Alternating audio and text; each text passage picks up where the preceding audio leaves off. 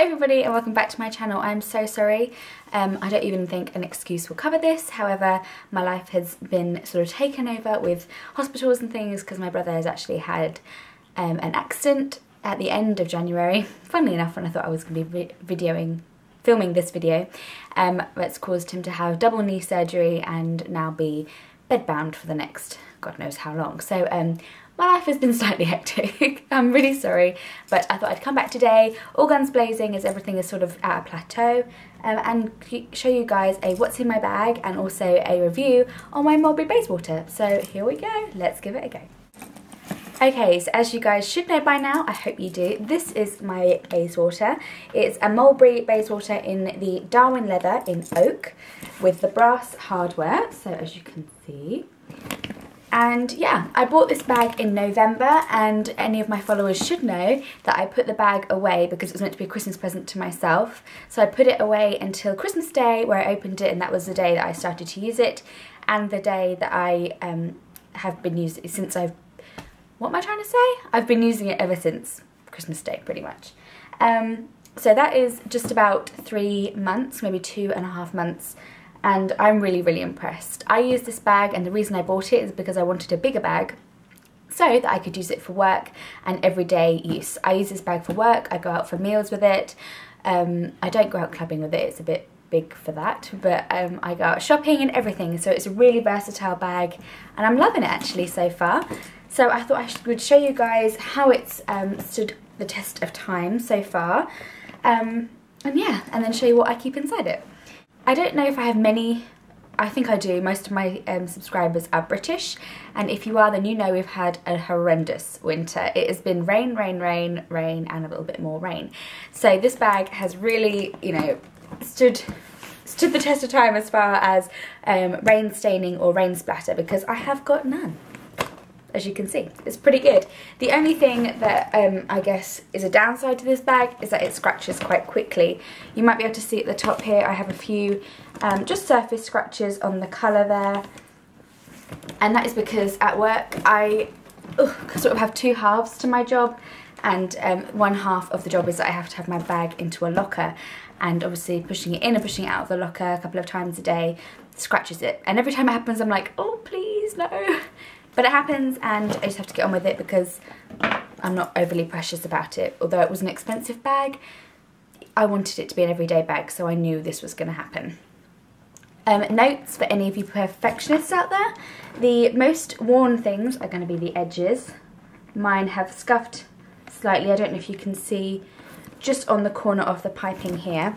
But as far as the bottom of the bag, that stood out really well.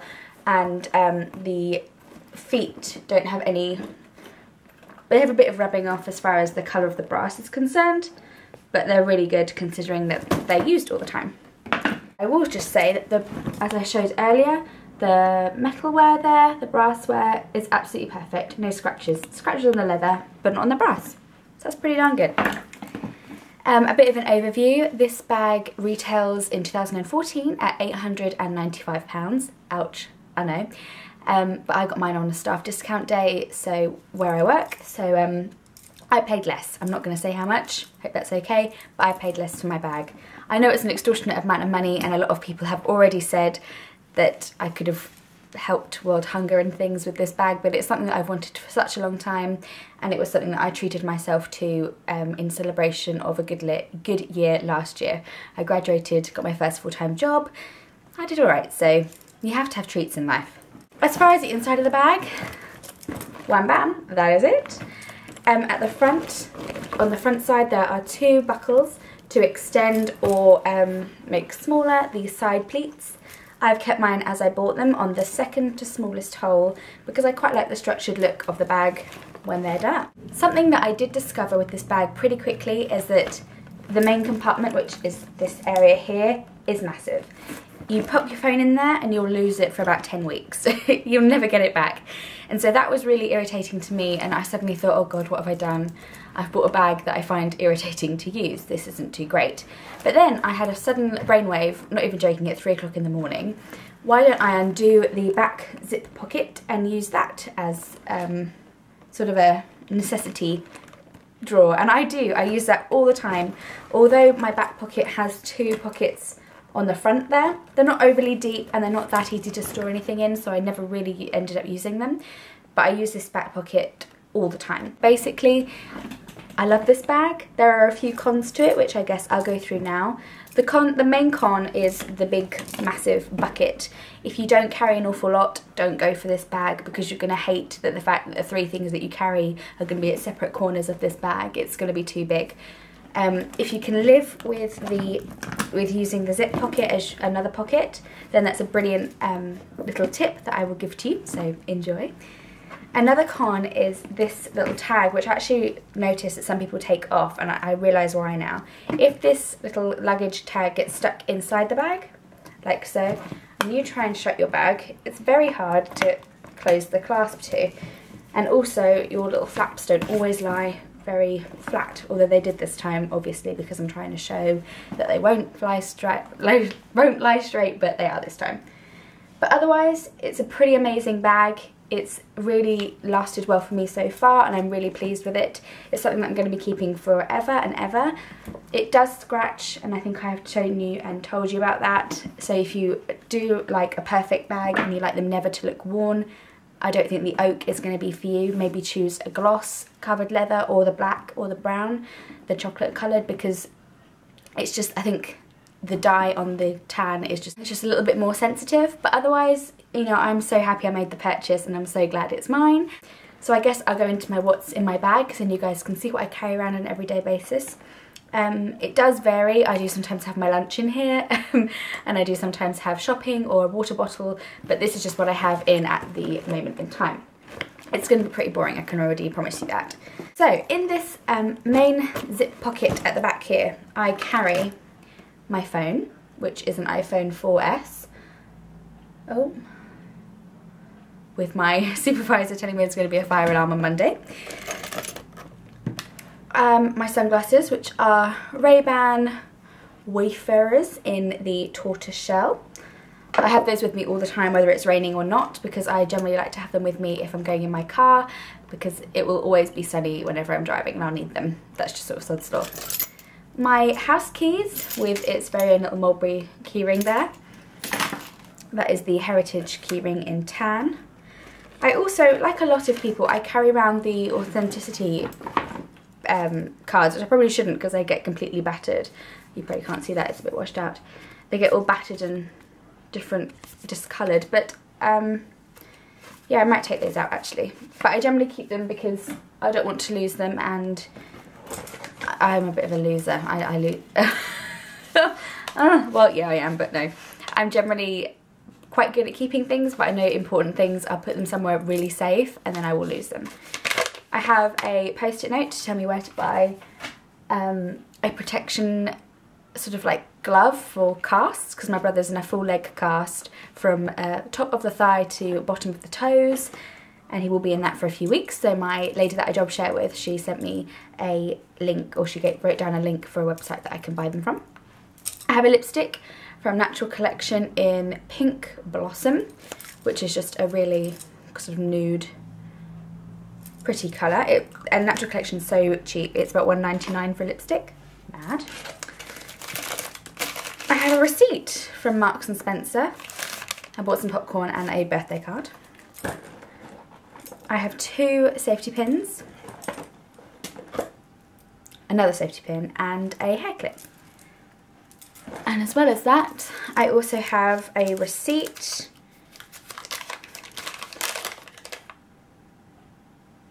with a number on. I don't know whose number, but a number anyway. Okay, now for the little pockets in front of my zip pocket. I have got my phone battery charger, battery boost thing, and basically you charge it up with your normal phone charger, and then if your phone runs out of battery you can pop that in and it will charge it, I think 33% extra than what it usually has. And I've got nothing else in my other pocket. That was a bit boring, sorry. I have a massive notebook full of loads of sheets of paper, and this is for my sort of admin side of my job.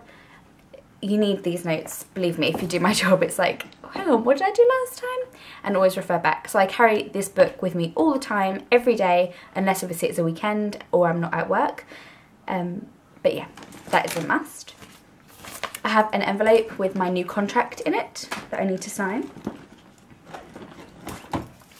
I have my diary with my paychecks in there. It's a Liberty diary. It's really lovely. It's from W.H. Smith, if anybody is wondering. I have a pug makeup bag. What? And in here, there's probably not an awful lot of interesting things.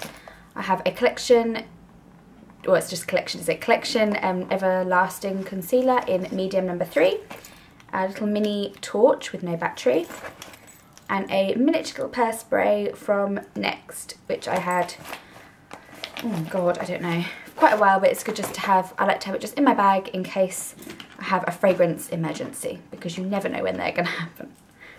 I've got a permanent marker pen, a MAC lipstick in Creme de Nude, which is not going to focus on, is it? Are you gonna focus on it? No. Which is just a lovely nude, very similar actually to the peach blossom, apple blossom, whatever the other lipstick is, but I got this recently and I'm really enjoying it. It's very moisturising.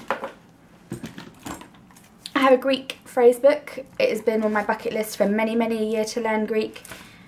And it's going to take a while, but I'm going to try and read this on my lunch breaks so I can have a head start. Galimera. That's pretty much all I know. I have a pen. I have my purse, which I'm a bit washed out, sorry, which I have done a review on my channel before. It's a Mulberry French purse, or a trifold if you got it back in the day when I got mine, in oak, and in there I have a load of cards, a load of receipts and cards, and then not an awful lot of money. I have a miniature pug zip purse, and in here it's like sort of a mini emergency kit. I don't know if you can gander. I've got Lemsips, paracetamol, ibuprofen, the KFC sort of hand wipes, because they're like little wet wipes, they're brilliant to have with you, hair clips, pony hair bands, plasters, and a tampon. Brilliant little thing that I have with me all the time as well. A miniature pot of jam, which is from the Tiptree Jam Company, which is actually pretty close to where I live now. It's strawberry jam. A ketchup from McDonald's. 2 bits of a broken pen. A torch. Some leather gloves that match my bag and my purse. Headphones for my iPhone and an iPod with no battery on it. An original chapstick, a Scandalise Retro Glam mascara, and a broken zebra pen.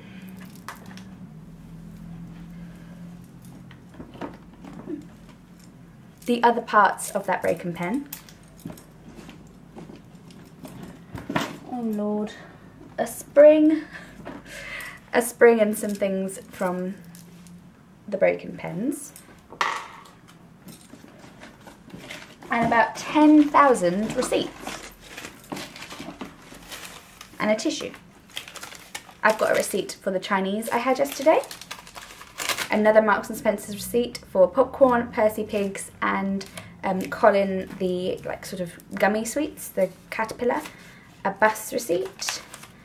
A Superdrug receipt for mango iced tea and Milky Bar buttons. A Sainsbury's petrol receipt. A plaster wrapper, another bus receipt. And that is pretty much it. Yeah, so all in all, I hope I have inspired some of you guys to go and have a look at some Mulberry things. Don't be scared to go and try them on. I did it so many times before I bought this bag. But yeah, it was a really good decision and worth saving up for 10,000 years for. So yeah, I'm going to pop in some modelling shots at the end so you guys can see what it looks like on me.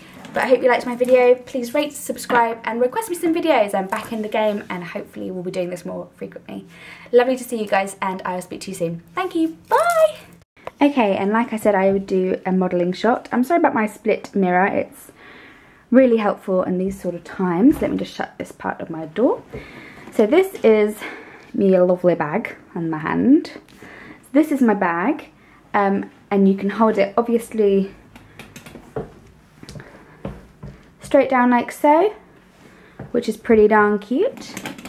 On the crook of your arm, which is generally how I like to carry my bag, or you can actually carry it on your shoulder, like so, as long as you don't mind, as long as you don't wear a kind of really big fluffy jumper, otherwise sometimes it will slip off your arm.